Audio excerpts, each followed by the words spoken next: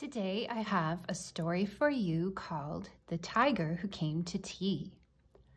The author or person who wrote this story is named Judith Kerr. Judith was also an artist. She made the interesting pictures for her story. The Tiger Who Came to Tea is a pretend story about a family who is visited by a tiger and they serve him tea and many other goodies. Let's see what happens.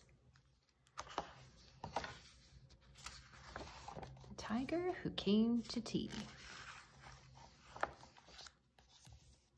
Once there was a little girl called Sophie, and she was having tea with her mummy in the kitchen. Suddenly there was a ring at the door. Sophie's mummy said, "I wonder who that can be. It can't be the milkman because he came this morning. And it can't be the boy from the grocer because this isn't the day he comes. And it can't be Daddy because he's got his key. We'd better open the door and see." Sophie opened the door and there was a big, furry, stripy tiger. The tiger said, "Excuse me, but I'm very hungry. Do you think I could have tea with you?" Sophie's mummy said, "Of course, come in." So the tiger came into the kitchen and sat down at the table. Sophie's mummy said, "Would you like a sandwich?" But the tiger didn't take just one sandwich. He took all the sandwiches on the plate and swallowed them in one big mouthful. Oh! And he still looked hungry. So Sophie passed him the buns. But again, the tiger didn't eat just one bun. He ate all the buns on the dish. And then he ate all the biscuits and all the cake until there was nothing left to eat on the table. So Sophie's mummy said, "Would you like a drink?" And the tiger drank all the milk in the milk jug and all the tea in the teapot. And then he looked around the kitchen to see what else he could find.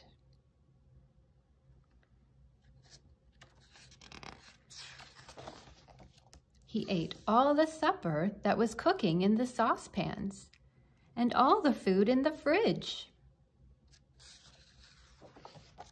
and all the packets and tins in the cupboard. And he drank all the milk and all the orange juice and all Daddy's beer and all the water in the tap. Then he said, "Thank you for my nice tea. I think I'd better go now." And he went. Sophie's mummy said, "I don't know what to do. I've got nothing for Daddy's supper. The tiger has eaten it all." And Sophie found she couldn't have her bath because the tiger had drunk all the water in the tap. Just then, Sophie's daddy came home. So Sophie and her mummy told him what had happened and how the tiger had eaten all the food and drunk all the drink. And Sophie's daddy said, "I know what we'll do. I've got a very good idea. We'll put on our coats and go to a cafe."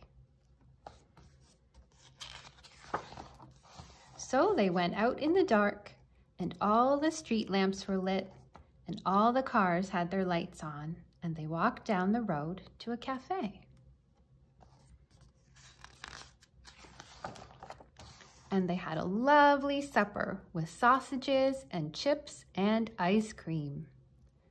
In the morning, Sophie and her mummy went shopping, and they bought lots more things to eat. And they also bought a very big tin of tiger food in case the tiger should come to tea again. But he never did. Goodbye, goodbye, goodbye. The end. Thanks for joining me today for The Tiger Who Came to Tea. Check in the description below for some questions about the story.